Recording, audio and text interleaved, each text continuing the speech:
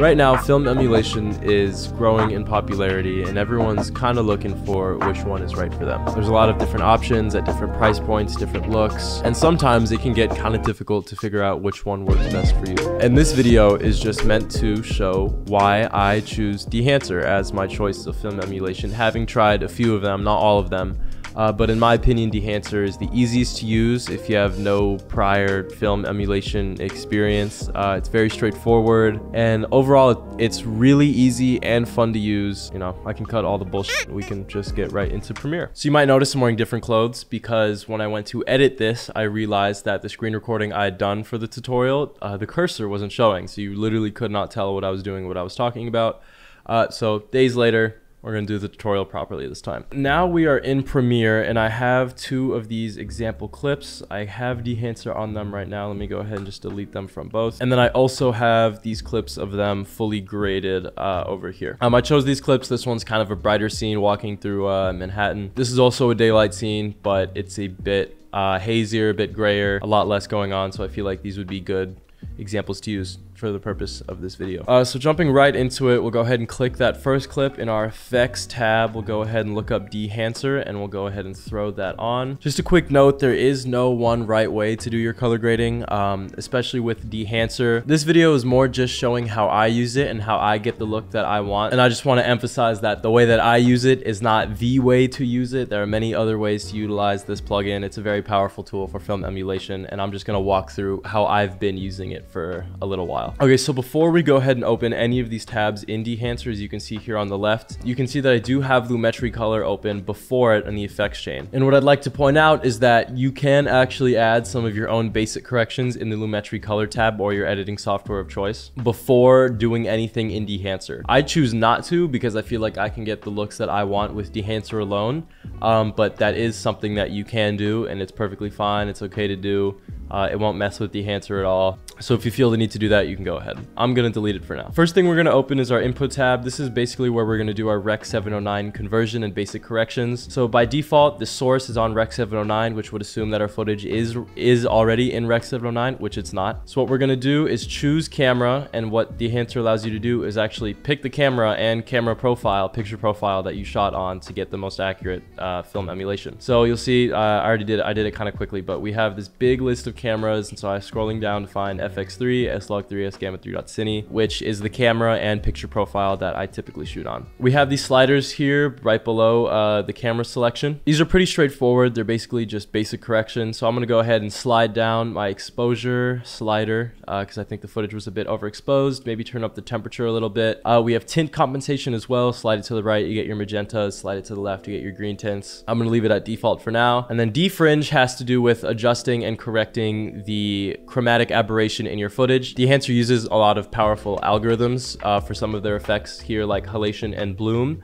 And sometimes a lot of chromatic aberration in your footage can tend to mess with that. So what these defringe sliders do will allow you to adjust and compensate for that. I usually leave them at default because I never run into any issues, but if needed, they're there for you to use. Next, we have probably my favorite part of Dehancer, which is getting to pick your film profile or your film stock. And so this is basically just going to allow you to pick the type of film that you would be shooting on if you were actually capturing motion picture film with a film camera. I like to go for 500T just because this is actually a currently available film stock provided by Kodak that you can buy if you were to shoot motion picture film. Another one I like to use is Portra 800 just because I have some point and shoot film cameras and I use Portra 800 for those, and I just kind of like the way it looks. I can also open up this push/pull slider. Basically what this is going to allow you to do is just adjust the color contrast, the exposure, saturation levels of the film profile that you've chosen. And Dehancer's just included this because when you're actually shooting physical film, regardless of what stock you're using, the way it's exposed, lighting conditions, there's a lot of different factors that can affect the final look. And so this is just going to give you the option to kind of simulate that. I usually leave it as default, and we're going to move on. Now, before we move on to stuff like film developer and film compression, we're going to open up expand, which is something that Dehancer actually recommends you do right after choosing your film profile, which we just did. This is just where you're going to adjust your black points points and your white points. I have my Lumetri scopes open here on the right, so you can kind of see what it's doing. When I bring this slider to the right, it's dragging that waveform down closer to 0 on the IRE graph. And I can do the same with my white point, which is just going to bring it up a little bit. I'm going to bring my black point down just a little bit more, darken those shadows, and that looks pretty good to me. Next, we're going to open up Film Developer. I already have all of these sliders opened up. Before you mess with any of these sliders, you're going to want to enable the film development, and then I'm going to go ahead and add just a little bit of contrast with the slider. Gamma correction is going to do something kind of similar. I usually don't touch it very much. Color separation I leave all the way at the max, but color boost, this is where we get all of our saturation. So I'm going to go ahead and slide that up, and you can see right away that all these reds on the signs, the blue in the sky, the cyan on this sign here on the left, they all get a lot more saturated. And it's important to note that the way color boost works is a little different than traditional saturation, let's say in my Lumetri Color tab in Premiere, because again, the goal of Dehancer is to emulate film, and obviously print film behaves differently than digitally editing stuff that was shot on a digital camera. So here's before, and then after. We can see it's done a lot, and I'm starting to like the way this looks. Next, we're going to open up film compression, and so when we go ahead and enable it, what you're going to see is that the highlights, or the brighter areas, especially here in the street and here in the sky, have kind of lowered, and you can see on the Lumetri Scopes tab that the highlights kind of shrank down a little bit. What film compression is doing is emulating how highlight clipping works on actual print film. Traditionally, when you're shooting on negative film, the highlight clipping occurs much later than it would on a digital camera. So this is just kind of emulating that. We have our impact slider, which is basically just going to adjust how much of the film compression is going to take effect once you enable it. Our white point, which is basically our threshold for the film compression. If I turn it all the way down, you can see it's a lot brighter. Turn it all the way up, it pushes everything down a little bit more. Tonal range is similar to threshold, but basically what it's going to allow you to do is adjust how much of the image, specifically all the way from the highlights to the shadows, is going to be affected by the film compressions. So when I turn it up, you can see that the compression starts to take effect throughout the entire image rather than just the highlights. And finally, this color density slider is going to allow you to adjust the saturation of your colors in the image depending on how much closer they are to the highlights versus the shadows, because again, on print film, colors behave a little bit differently depending on whether or not they're closer to highlights versus shadows. We've already messed with our black and white points, so we're going to open up our print. This is where Dehancer allows you to choose what kind of physical prints that your film would be printed on. So you have 4 different options. Linear is basically just a raw input from the plugin itself without adding in any of the influences that printing the film would do to the image. And then we have these 4 options: Cineon Film Log, Fujifilm, Kodak, and then another Kodak glossy paper. The one that I choose the most is this Kodak 2383 print film. I'll quickly click through the other ones just so you can see what they're like. There's Cineon, decontrasts the image, so you'd have to add that after. Fujifilm,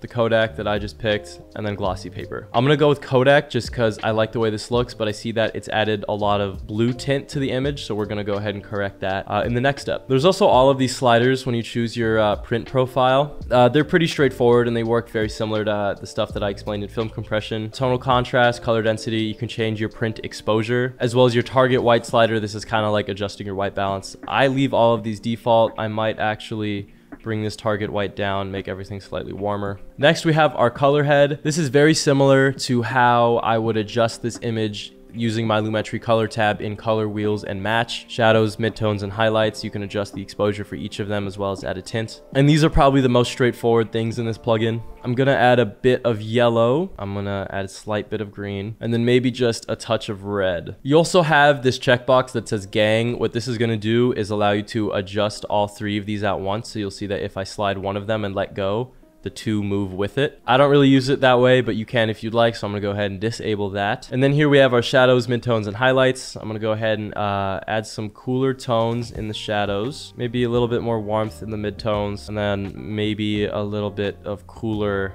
colors in the highlights. So if I disable it, that's before, that's after. It's very subtle, but I think it's added a lot to the image. It's gotten rid of a lot of that blue tint that I mentioned earlier. And I'll just quickly mention that this preserved exposure basically makes sure that the exposure levels of your image aren't changed depending on how you've adjusted this color, because sometime in print film, that can happen. Next, probably everyone's favorite part, we have film grain. So what Dehancer has are different presets that best represent how 8mm, 16mm, 35mm, and 65mm film would treat film grain. They also have these presets for halation, bloom, film damage, film breath, and gate weave. So all of these, we're going to get to them. And they each also have a custom tab, which will allow you to make fine adjustments to the characteristics of your film grain. Recently, I've just been using these presets because I like the way they look and I'm able to get the image that I want just by using them. I'll go ahead and do 35mm to 50. As you can see, there's grain here, but if I disable it, the grain's gone. If I choose, let's say 8mm film, 250, it's a lot grainier because 8mm film is smaller, so the grain is more prominent once it's blown up. And the different ISO values will just increase the amount of grain that's on the image. Let's do a quick custom profile for this. I'll go ahead and choose 35mm 250 as my default. I like the size of the grain currently. I might increase the amount slightly. Film resolution, I want to turn that up. We'll just get a finer grain. And the next three sliders is where you'll adjust the amount of film grain in the shadows, midtones versus highlights. Here at the bottom, this chroma slider will kind of impact the individual saturation of the film granules all across your image. I kind of like to leave it at default. And then film type, positive versus negative, just refers to if you were shooting on positive film versus negative film. Positive film tends to have a softer film grain, while negative film is, you know, here you go, slightly harsher, a lot more in the highlights. I'll go ahead and play it back just to make sure that I like the way it's looking, and I'm very happy with how this film grain looks. It's very subtle, not too much going on, but it's noticeably there.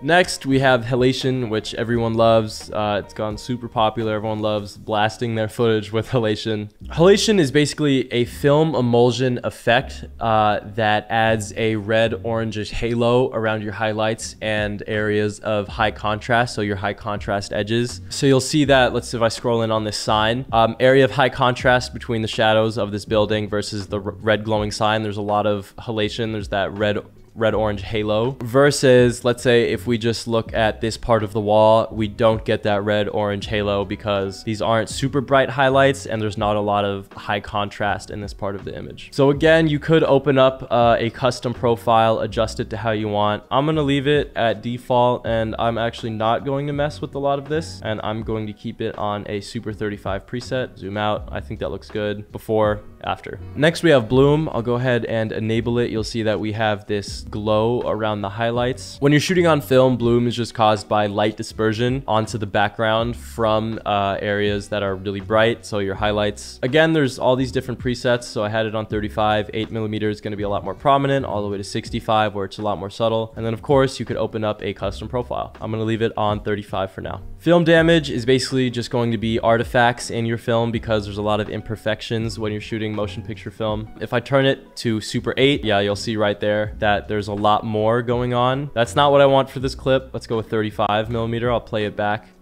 And then you can see there's some like white specks, black strips going on in the footage. We can open up a custom profile. This is where you can really dial in the different types of film damage that would be present in film. Dust versus hairs versus scratches, and then you can adjust all of them together.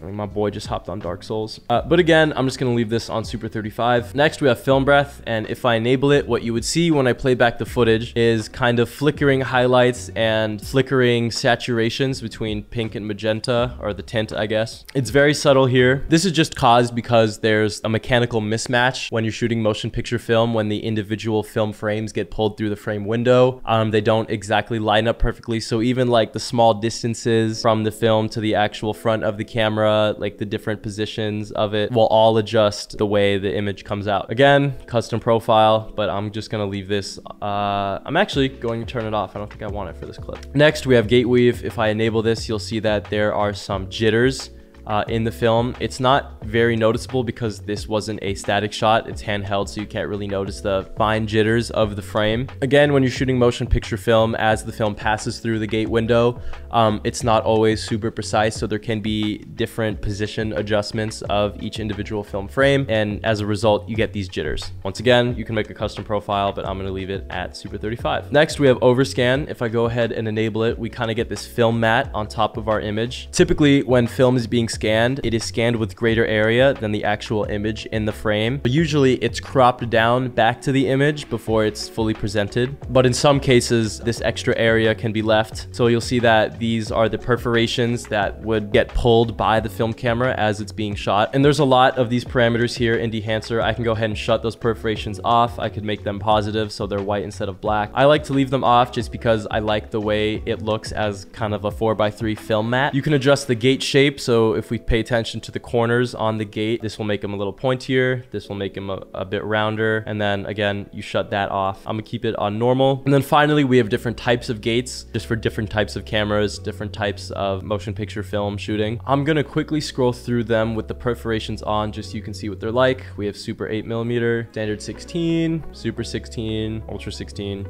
super 35, which is what I'm going to leave this as, widescreen 35, and then ultra Panavision. There's more parameters down here, like the exposure of the gate. You can increase its scale. So I'll go ahead and move that up and you'll see that it zooms out a bit. And then defocusing the gate will basically make the gate blurrier and less sharp. And then something that I do kind of check off sometimes is static gate. So you'll see if I play it back, the gate is now animated. Again, you don't get smooth playback all the time with Dehancer because it is such a heavy plugin, but you can see that the edges of this gate are animated now versus when I check it, solid and it's not moving. And then finally we have vignette. Very straightforward. It's just going to add a vignette to your footage. There's really not a lot to say about that. And then you can adjust the center, aspect ratio of the vignette, feather size, exposure, etc. And at the very bottom we have some exposure tools. We have false color with 16 exposure zones, and this will just help you during your color grading process dial in the image a bit more. Moving on to our second clip, we're going to go a lot faster this time. Go ahead and add Dehancer. I'm not going to be explaining nearly as much. I'm just going to go through my process. We're going to choose the camera. We're going to look for the FX3 and the correct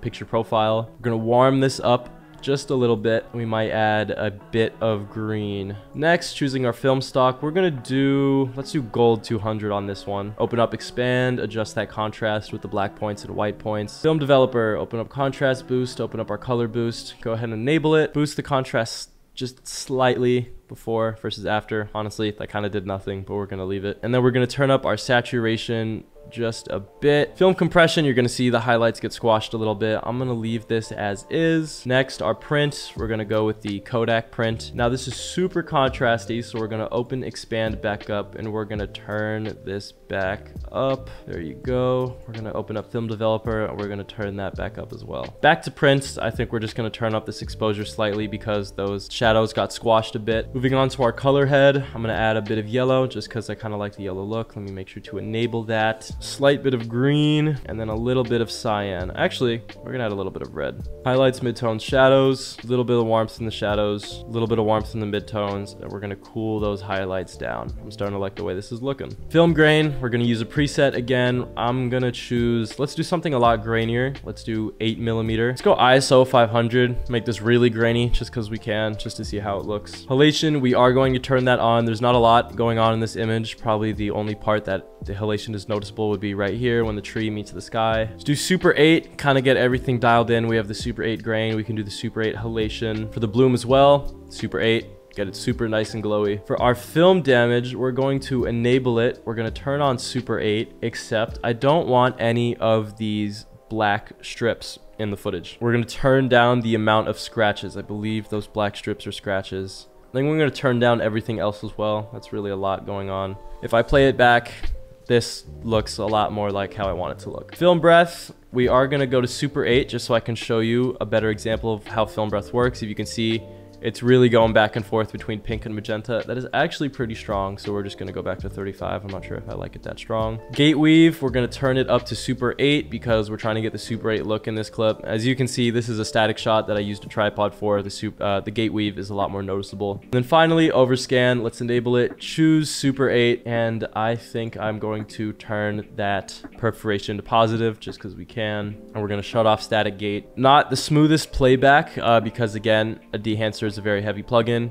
but this is probably the final look for this clip. So if you are interested in checking out Dehancer, again, I highly recommend it. I think it's very powerful, very easy to use. There's a lot of tools in Dehancer that other film emulation plugins, power grades, LUTs, etc. don't have. Dehancer is expensive. It is an expensive plugin, but it is also a very powerful plugin that has a lot of use cases and a lot of tools. So if you are going to pick up Dehancer, it would be awesome if you guys could use my affiliate link in the description below, as well as the promo code that it provides for you, vidsbybb, will give you 10% off your order. It would be a great way for you guys to support the channel, support the content, support all the stuff that I'm making. I'm active on YouTube again, especially since school is starting soon. We're going to be posting a lot more, getting a lot more content out on YouTube rather than Instagram because it's a bit more manageable for my schedule. And if there's anything else you guys want to see, please absolutely let me know in the comments and I'll get that video out to you guys ASAP. And that's all I have for today. I hope you guys learned something. Hope you guys pick up Dehancer, and thanks for watching.